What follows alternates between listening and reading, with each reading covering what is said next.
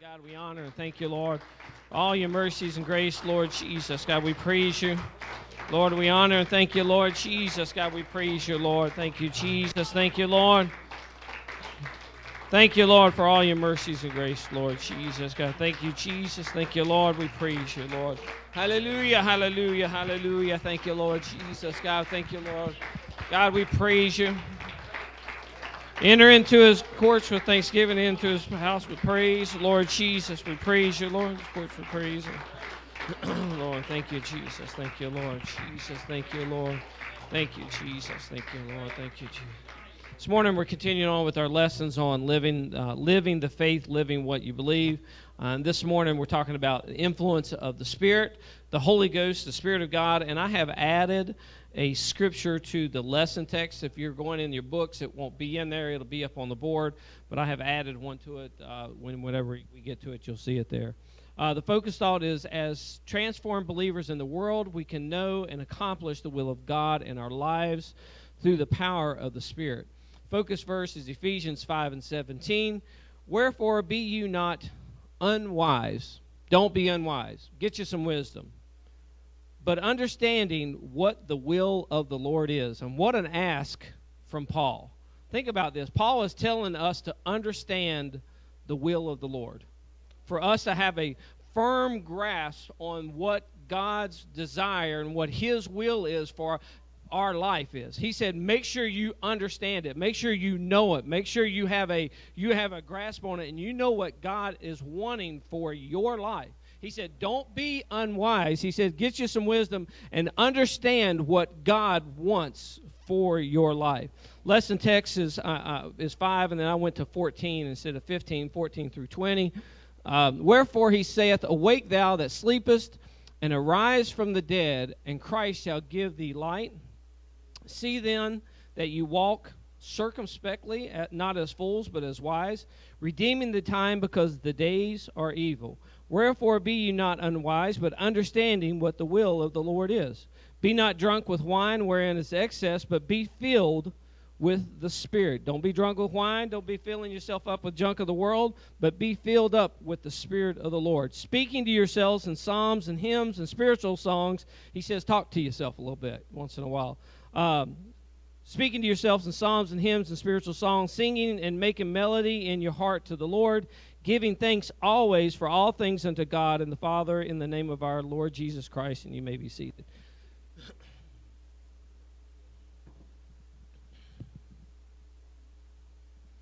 Understanding what God's desire. Boy, that's just, think about that. Does everybody completely understand what God's will is for your life? I mean, do we have a firm grasp on it? Because we kind of know what God's will, we know the direction that he kind of wants us in to go into, but sometimes it's tough to be able to see that, to see what God's will is. How can we get an understanding of what God's will is for us? But it's only through the influence of the Spirit of God. That's what the lesson is about. It's talking about the influence of the Spirit. The only way I can get an understanding of what God's will is for my life is by his influence, is by the influence of his Spirit. Last week the pastor was preaching. He mentioned how the veil of the temple was torn as Jesus died on the cross, and that it had allowed access to the presence of God, And so I had somebody kind of ask me, he said, explain that to me. Tell me what that means. And so, you know what, I explained it to him, and I thought, you know what, I'm just going to talk about that briefly because it's kind of given us a little bit of insight into the Spirit of God. In the Old Testament, God had instructed Moses to construct the tabernacle, or God's dwelling place is basically what it was. It was a portable dwelling place for God that they would move with them. Israel would move with them on their travels. It was about half the length of a football field. It was about half the width of a football field. So it was basically a quarter of the size of a football field. That's a big tent. I don't know about y'all, but that's a pretty good sized tent to have to move around. And it was made up. And think about it, they didn't have trucks and they didn't have cranes. They didn't have stuff like that. It was just a bunch of guys putting it together, taking it apart, and every time that they would move, they'd have to tear it down, and every time that God would stop, they'd have to put it back together, and it was intricate, and there was a lot of things on the inside of it, and there was things from the outside of it. So you know what the wear and tear is. Think about this. We know what wear and tear does to things as you put take things apart and put them together, and take them apart and put them together. And every time you do that, it wears a little bit. But they had to be that careful with this because this was the dwelling place of God. It was actually up for around 440 years until God had told Solomon to build a temple.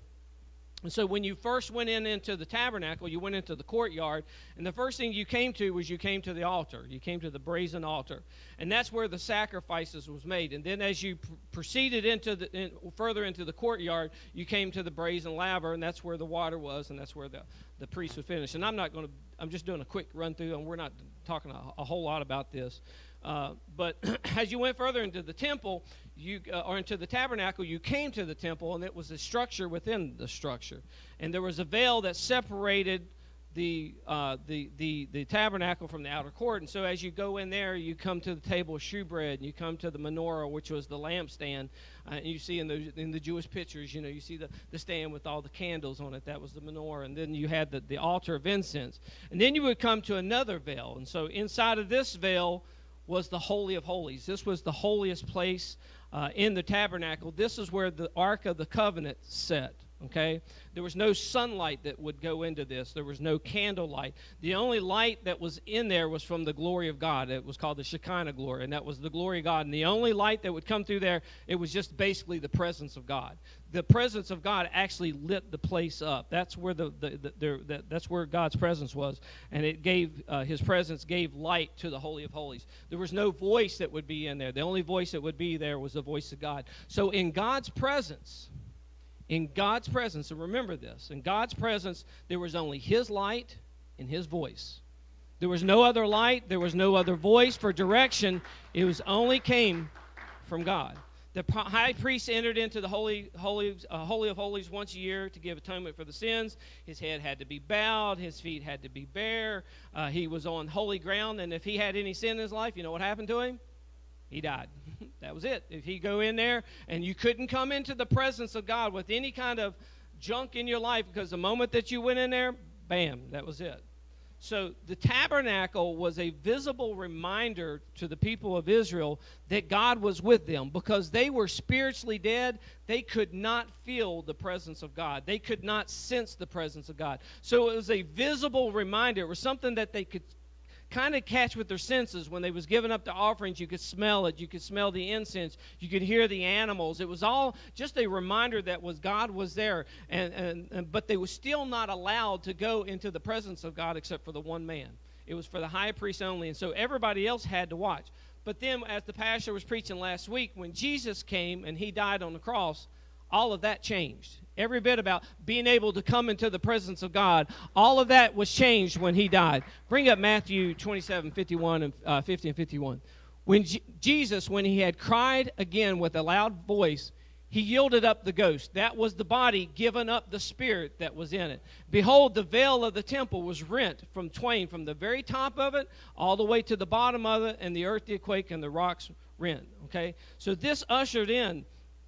It was about the Bible said it was about the 9th hour is about when all this happened. You know what took place at the 9th hour? That's basically when they would do the evening sacrifice in the temple. He was the sacrifice of our sins. All this stuff took place for a reason, to give people an understanding of who Christ was, that He was the sacrifice for our sins. The veil represented the concealment of God. If you remember when Moses went up to see God, he was not allowed to see God. And then after he just seen the hinder parts, the Bible said they had to put a veil on his face because his face shined so much from the glory of the Lord. They had to put a veil so that the other people couldn't see Moses because they couldn't handle it. And so this veil was the concealment. And so what God says, no longer am I going to be concealed from man. No longer am I going to conceal my presence from man. He rent it from the very top to the bottom, and He opened it up, and it represented God now allowing us to have access to the presence of God. Bring up Hebrews 10, 19, and 20. Having therefore, brethren, boldness, now we can enter into the holiest by the blood of Jesus. Verse 20.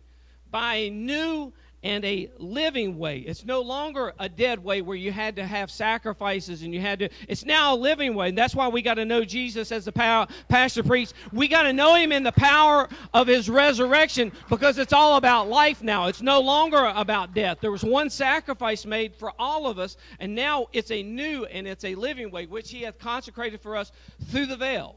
That we can go through the veil, that is to say, that was his flesh. So it's ushered in a new way of salvation, a new living way. Again, no longer marked by the death of animals, but it's marked by the life or the resurrection of Jesus Christ. But we still had to spiritually go through all the natural things that the man of God had to do in the tabernacle. That they had to do. You still was the process. What was the first thing that they had to come to? What did I say? The first thing to come to was what?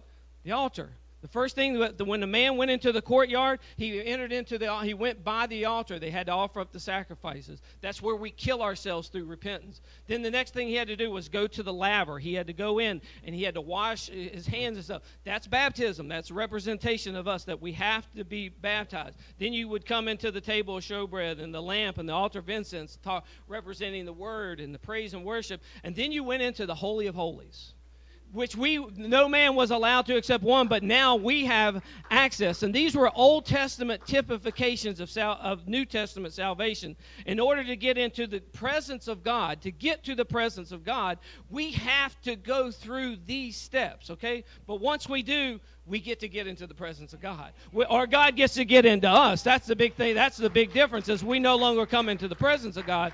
God comes in with us. Jesus had talked to the disciples about giving them a comforter. Bring up John 14:15 through 19.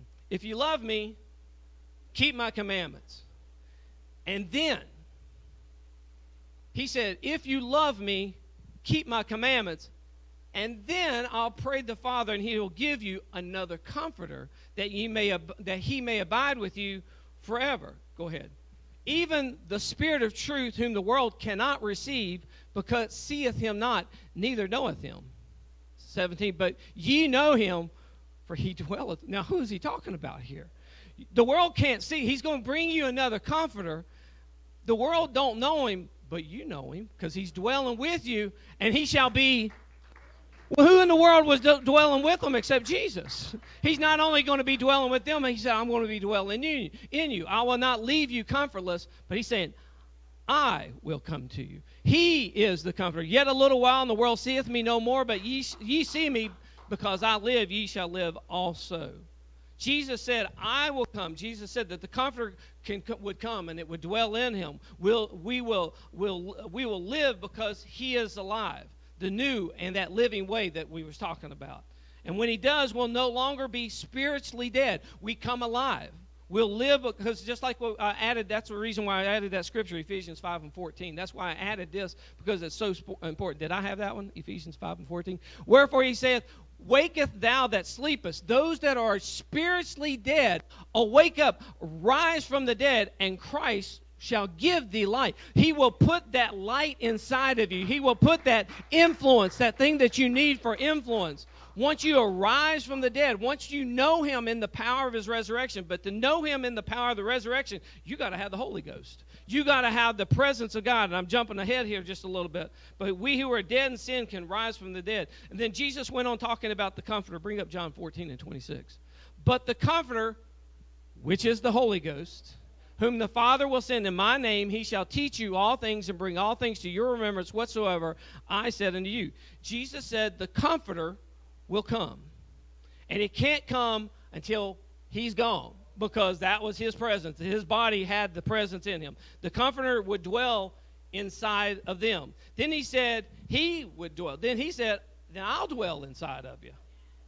And he said the Comforter is the Holy Ghost. It is the Spirit of God. So the Holy Ghost is the same Spirit that was in Jesus, because Jesus said, I'm going to dwell in you, but physically he can't dwell in us. So he has to do it spiritually, right? The body gave up the ghost while it was on the cross. He cried, and it gave up the ghost, and the presence of God went out of him. So we would have to do it spiritually. So Jesus, the Spirit that was Jesus, and the Holy Ghost are one. So let's throw one more into the mix. 1 John 5:6 and 7. This is he that came by water and blood. When they pierced Jesus while he was up on the cross, what came out of him? What's the first things you come to into the tabernacle? Blood for the sacrifice, and you come to the laver. That's why blood's important, but water is just important to salvation. I know we talk about the blood, but I got to have water too, because Jesus comes. It says even Jesus, not only by water only, but by water and blood. It emphasizes the water and it emphasizes the blood. I've got to have both. I've got to have the water that cleanses, and I've got to have the blood that covers. I've got to have it all. Or washes away. And it is, go ahead, sorry, the Spirit that beareth witness, because the Spirit is truth. And then 7, there are 3 that bear record in heaven. There's the Father, there's the Word. In the beginning, John 1:1 says, in the beginning, the same John that wrote this wrote, in the beginning was the Word, and the Word was with God, and the Word was God. And you skip down to about the 14th verse, he said, and the Word was made flesh, and that was Jesus. So there are 3 that bear record in heaven: the Father, or Jesus, the Son, and the Holy Ghost. And all these 3 are just one. They're just one individual sharing the same. It's the same Spirit. There ain't 3 individuals walking around up in heaven. They are not talking amongst themselves. It's one Spirit. It's just one Spirit. When again, this has to have the water and the blood. So there's just that one Spirit. So they're the same one. So one more scripture real quick, John 20 and 22. And when he had said this is Jesus after the resurrection, he breathed on them and said, receive ye the Holy Ghost, or here's my Spirit. That's where Jesus was allowing them, showing them. This was after the resurrection, and now he could share the presence with everybody else. Now it was opened up to everybody else. The Holy Ghost could. That's why Jesus is the Holy Ghost. That's why the Holy Ghost is the Bible. When overshadowed Mary, the Father, it was the Father, but it was the Bible said it was the Holy Ghost that overshadowed Mary. So that means the Holy Ghost is the Father. And Jesus said, "I and my Father are one," and me and Him right there can't say that we're one. We're 2 separate, completely individuals. My dad sits right there. I can't say me and Dad are one because we don't agree on everything. There's some things that we don't agree. But Jesus and the Father and the Holy Ghost, they all agree in the same thing because they are the one. So, again, we've got the plan laid out for us in the Old Testament for New Testament salvation. So then we get to Acts 2:38. Peter said after he had preached to them, repent and be baptized, everybody, every one of you, in the name of Jesus Christ for the remission of your sins, and ye shall receive the Comforter. You will receive the Comforter. You will receive the Holy Ghost. You got to repent. You got to be baptized in Jesus' name, and then the Comforter will come, because the veil was tore. It was ripped open. It signified that we have access to the presence of God, but He would dwell inside of us with the Holy Ghost. So going back to what Paul said, be you not unwise, but understanding what the will of the Lord is for us. How can I understand the will of the Lord? And it's only through the presence of the Holy Ghost inside of me. It's only when I have Him inside of me can I completely really understand what God really wants me to do, what God wants in my life. I have to have that presence. I've got to have the Shekinah glory of the Lord. I've got to have the light. I've got to have the voice of God in me. In His presence only is His light and His voice. In the Holy of Holies, the only light was His presence. The only voice was His presence. The only way that I can get His light and His voice inside of me is by getting His presence inside of me. That's the only way that I can get it. That's the only way that I can be able to hear it. So we're having the presence of God, allowing God to lead me, and God to guide me, and to direct my thoughts and to direct my actions. And when we do that, then I can have an understanding of what God's will is in my life. I can have an understanding. We can understand what it is He wants to do. But when we allow the world to eclipse the light of God, when we block out the light of God with everything else that's going on in the world, and we allow all the other noises that's in the world to block out the voice of God, there's no way that I can have a grasp on what God's will is for my life. When I'm seeing everything else out there and I don't have the light of God in my life, and the darkness of the world is covering it up, and when I'm not listening for the voice of the Lord and it's not in me, and I'm hearing all the other junk, there's no way I can understand what God wants in my life. And then you know what we're done? We're left asking questions. Why, God? Where are you, God? Where are you at in this? Because if you understand the will of God, you don't have to ask questions. I don't have to ask questions, why this, God, and why that, God, and where are you, God? Because I know what God's will. If I have a firm grasp and I understand what God's will is in my life, I understand whatever it is that happens to me, I don't have to question. I'll just say, God, it's in your hands. I just trust you, God. I just believe you. I know it's just part of the path that we have to walk in this life. We can't have God's influence in our lives when we want to do our own thing. We don't get to do both. We don't get to do it both ways. If you remember King Saul wanted God's influence in his life. He wanted God helping him fighting his battles, but he also wanted to do what he wanted to do. When it came time to offer up sacrifice and Samuel wasn't around, I'll go do it. Let me do it. It wasn't his responsibility. It wasn't his job, but I'll go do it. When it came time he was supposed to kill all the kings and all the people and all the animals, what did he decide to do? I'll just do what I want to do. I want to keep the best animals up for sacrifice. What good is a sacrifice when I don't understand God's will enough to obey it? Obedience is better than what?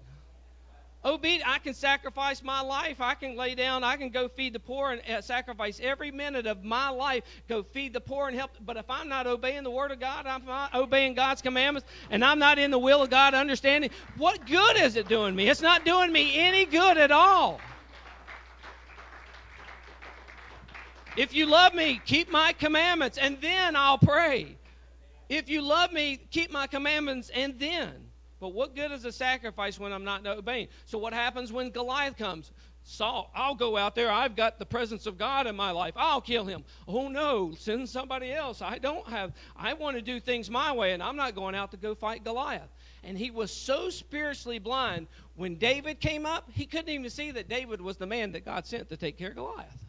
He could not even see, he couldn't understand. Here, let me give you, he couldn't see that David's trust was in the Lord. Here, David, put on my armor. Take this, David. Here, I'll set you up and let you do it. He couldn't see that it was God was the one that was leading him, because he was so spiritually blind. He didn't have the light. He didn't have the influence of God in his life. Eli was the same way. He was the man of God, but he allowed the light in the temple to go out. He allowed his sons to run rampant and do whatever it was that they wanted in the temple, in the tabernacle. He was in darkness. And when God was coming to set his replacement, he was so blind and so deaf to the presence of God, he couldn't even tell that Hannah was praying, but instead thought she was drunk. Oh, that woman, look here, she's drunk. She's in the church, and she's down here at the altar, and she's drunk. Look at her, she's mom. But he didn't have enough spiritual insight to be able to say, she's praying. And when Samuel was laying asleep and he heard the voice of the Lord crying out to him, and he thought it was Eli, and Eli said, oh, you're just hearing things. Go on back to sleep, boy.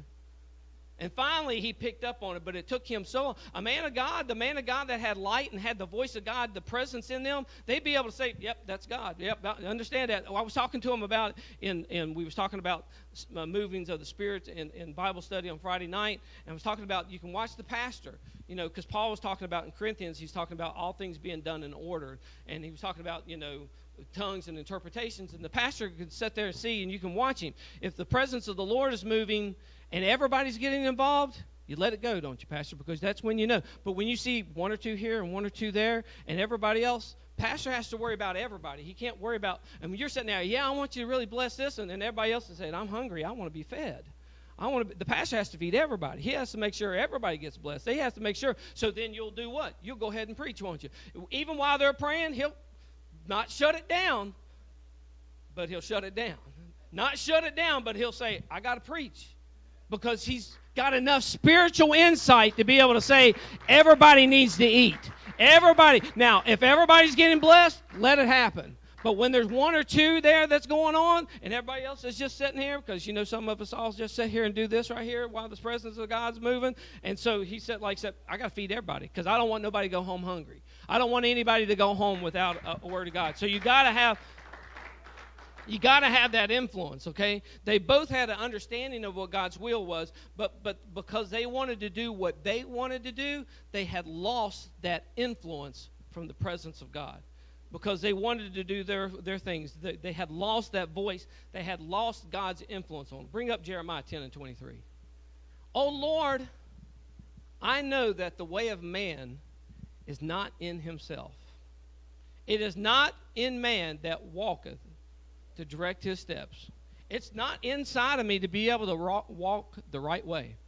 If I tried to do it on my own, I'm lost. If I tried to make it to heaven on my own, if I tried to walk the path to God on my own, I'm doomed. I'm gutted. I'm in trouble. I ain't got a hope. But I got a hope when I get the presence of God, when I obey the commandments, when I repent and I'm baptized and I get the Holy Ghost. Don't expect to be able to do God's will when you don't have the influence of God in you. But bring up Proverbs 3, 5, and 6. Trust in the Lord with all thine heart, and lean not into your understanding. In thy ways, in all thy ways, acknowledge him. Give him the glory. Say, God, whatever it is that you want, and he shall direct your path. God will direct your path when you begin to acknowledge him, and you give him the praise, and you give him the glory, and you give him how do I want to say this? Allow him to have access to your life to direct it. Give him the wheel. Let him drive your life. Let him guide your life. Let him take the direction. God will direct our paths, and he will show us his will by his voice and by his light. And if we need course corrections once in a while, he'll even do that. Duane, you need to clean up your life. Duane, you need to get rid of this. Duane, you need to pray a little bit more. Duane, you need to repent. Duane, you need to fast. Duane, you need to study the word. Duane, you need to be a little bit more faithful to my house. If you really want to get your course corrected, you want to be on the path, you really want to know what the will is, Duane, you got to do some things. We need to allow this presence of the Lord to be in us. But then when this presence in there, we got to hear it.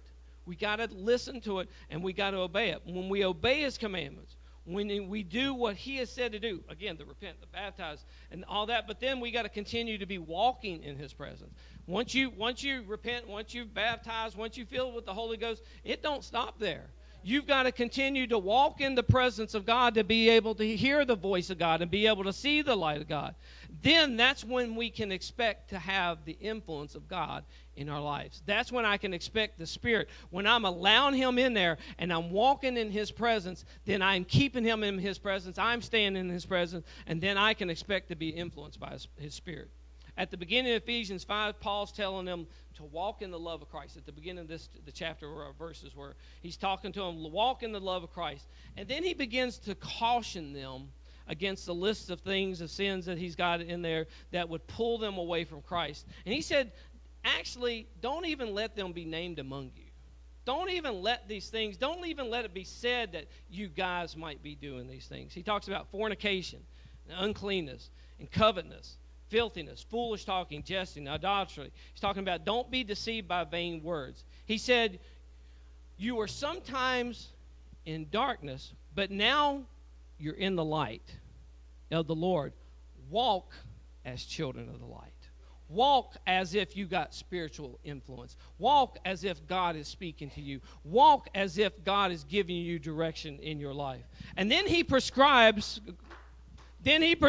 some remedies. Bring up Ephesians. We've read this. Ephesians 5, 15 and 16.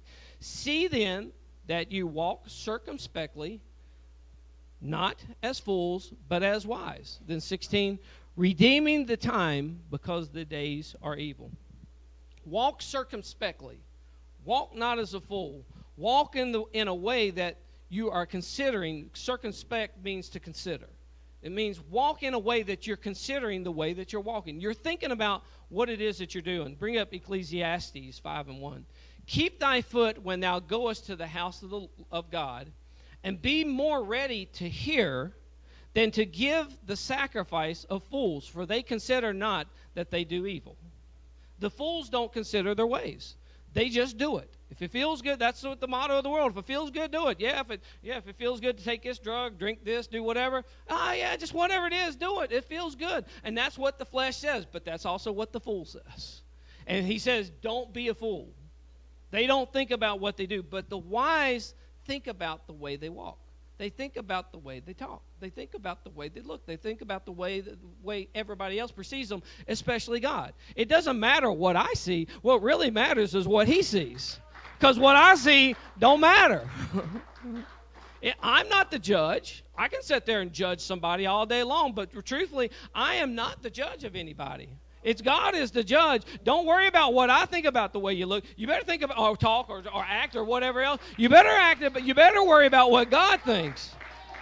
Walk circumspectly and walk in a way that you say, am I walking in light and am I walking in the voice of God?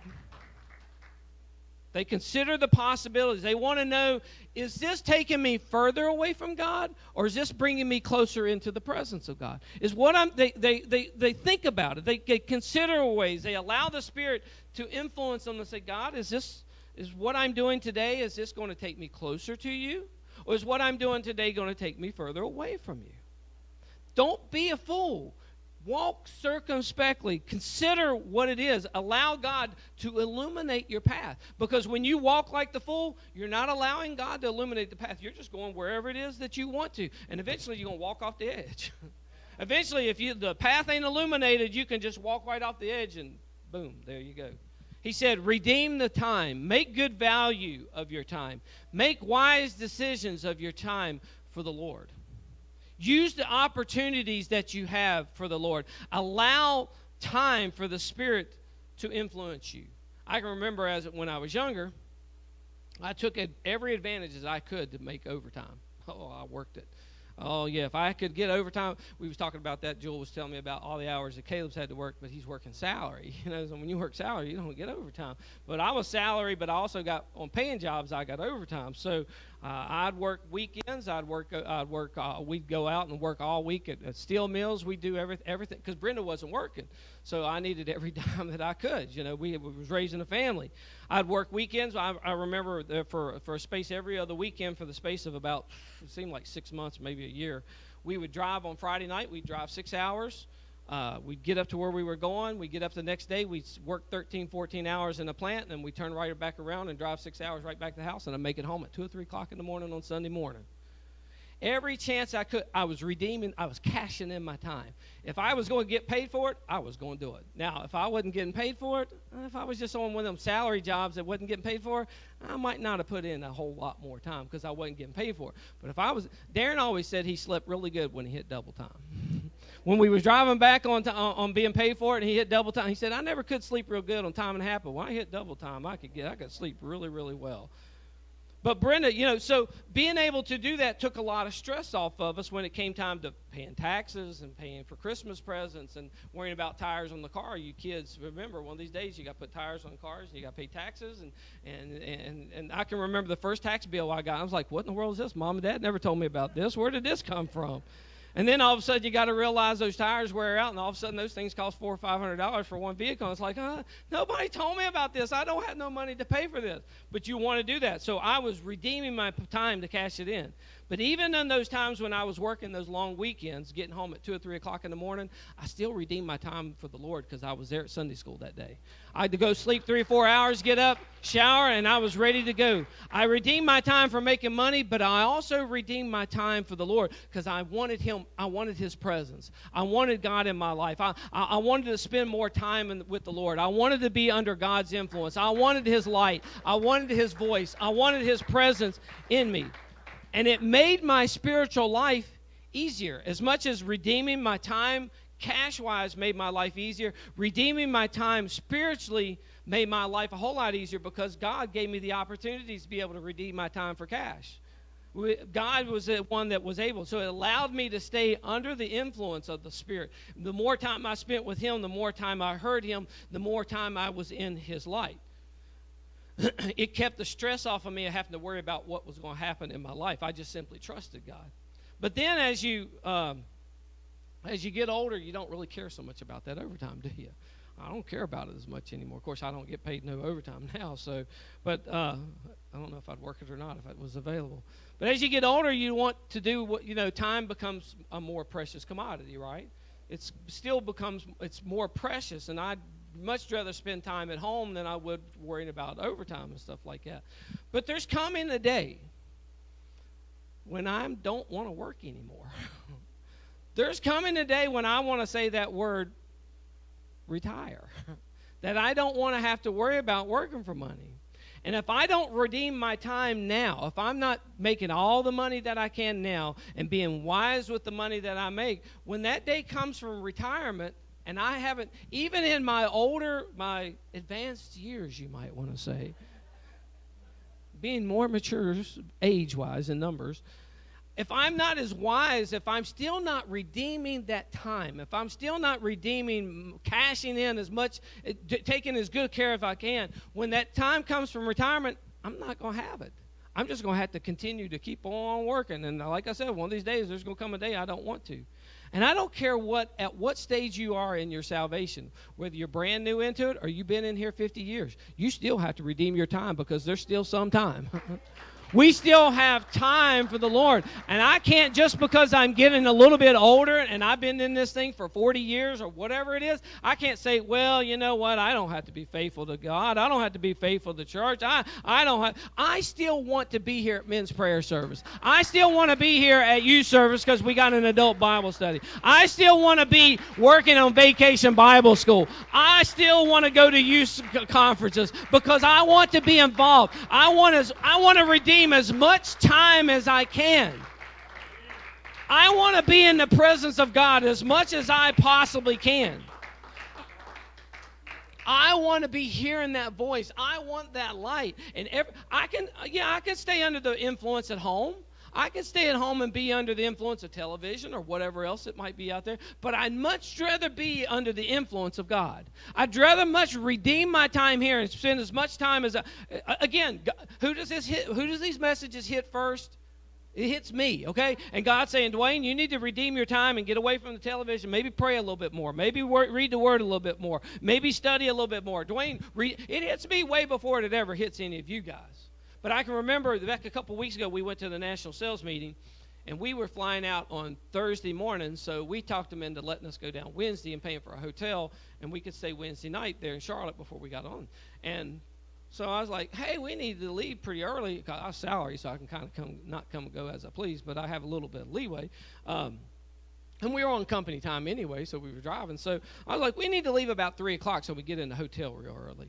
And so when we got down there, I was like, I got time to get to church at Darren's church because I want to be in the presence of God as much as I can. I purposely planned it so that I got in there and got there on time, got into the hotel, got into the hotel to where I could just turn around and have just enough time to get to Darren because I want to be in the presence of God at all times. I want to be under His influence as much as I can because the days, they're getting evil. The world's pushing this agenda hard, pushing it hard, more and more every day. And eventually, if you like to play the neutrality thing and you don't like to ruffle feathers, that's fine. One of these days, you're going to have to take a stand. One of these days, you're going to have to say, here's my line. I got to stand in, and I can't back up no further. I've got to do it. But the world's pushing that agenda. So we need God's influence in our lives. We need God's influence in our lives, in our jobs, in our marriages, even in our vacations. And I think about something as simple as a job. Think about something as simple as that. But I want God's influence in my life. I want to know where God wants me. I want to know where God can bless me the most. I want to know if God says, Duane, you can go work down here, but you can't make that much money. Let me take you over here, and I can bless you a whole lot more. Now, I might like working down here. I might like working over here because that's something fun and it's interesting. But God says, Duane, I can't bless you as much there. Let me take you over here. I know it may not be as fun and may not be as interesting, but you know what? You may have to sit behind a desk and a computer, but I can bless you a whole lot. Because truthfully, I'd rather be in the middle of a plant with a bunch of guys working in mud and grease and stuff like that. That's me. I'd rather do that than sit in an office behind. But I can be blessed a whole lot better behind that because that's where God's put me. And that's what I want to do. I want to go where God wants me to go. All the way down to just think about my kids in college. I want God's blessings. And I've told them, I want God deciding where they want to go to school.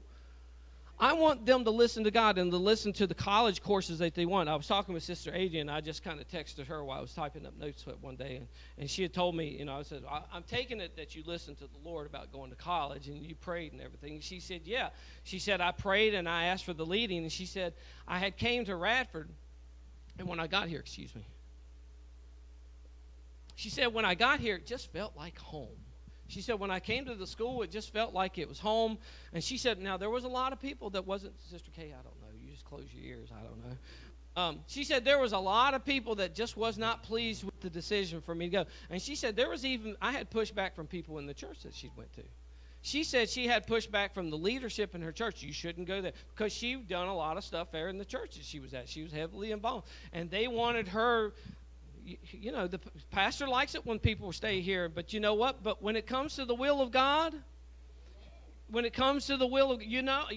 to keep those people here, but I've told my kids, if it's God's will for you to go somewhere, go. I want it to be God's will. Now, I'm not going to follow you.